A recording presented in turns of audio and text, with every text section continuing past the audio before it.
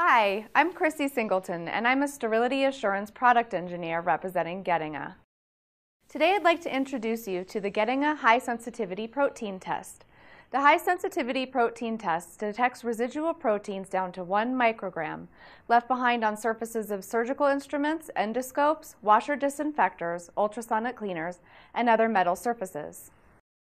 Protein is a significant component of bioburden, and traces of protein indicate an unclean surface and a likely source of cross-contamination. The high-sensitivity protein tests are quick and easy to use with results in just seconds. First, we will run a test using one of the provided control strips included in a kit of the high-sensitivity protein test. After dipping the swab in sterile water, swab the strip and swirl it in the solution within the vial for a few seconds. The strip contains a protein formula that will cause a color change to bright blue within seconds. Now that our control has shown a positive result, we will begin testing our instruments. Note, no incubation is required for this test. If the object to be tested is already wet, vigorously swab the object, focusing on hinges or crevices as they are the most difficult areas to clean. If the object to be tested is dry, simply wet the swab with sterile water before vigorously swabbing. Unscrew the cap and swirl the swab in the solution within the vial for a few seconds. Discard the swab and screw the cap back on the vial. Visually inspect the solution for a color change. If the solution is any shade of blue, protein is present. The darker the blue, the more micrograms of protein have been detected. If the solution remains brown, protein residue has not been detected. The high-sensitivity protein test should be used in conjunction with other products in Getinge's wash monitoring line to assure cleanliness. It is recommended to test 1 instrument per load using the high-sensitivity protein test.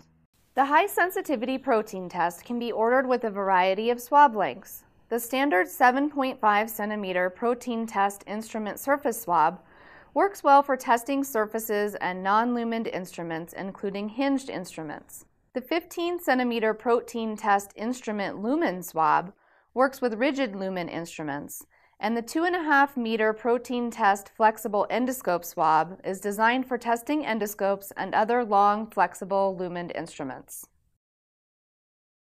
It is important to point out that the high-sensitivity protein test is not an ATP test.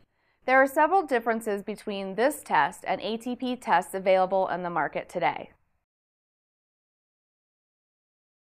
The high-sensitivity protein tests will not react to non-protein residues, while the ATP test could react and show results from something as simple as detergent residue, creating false results. The protein test will detect the presence of proteins, dead or alive, while the ATP test will not react to proteins that have been dead for some time, missing important residues and cleanliness issues.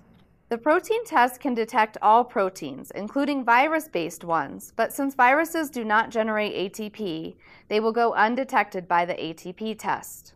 Finally, the ATP test requires a significant capital investment with complicated machinery. This expensive equipment uses relative light units, or RLUs, as a standard of measurement, which can vary by different types of equipment. This can generate widely scattered results between different manufacturers of the ATP test. The high-sensitivity protein tests are simple, user-friendly, significantly less expensive, and can detect results as low as 1 microgram of protein.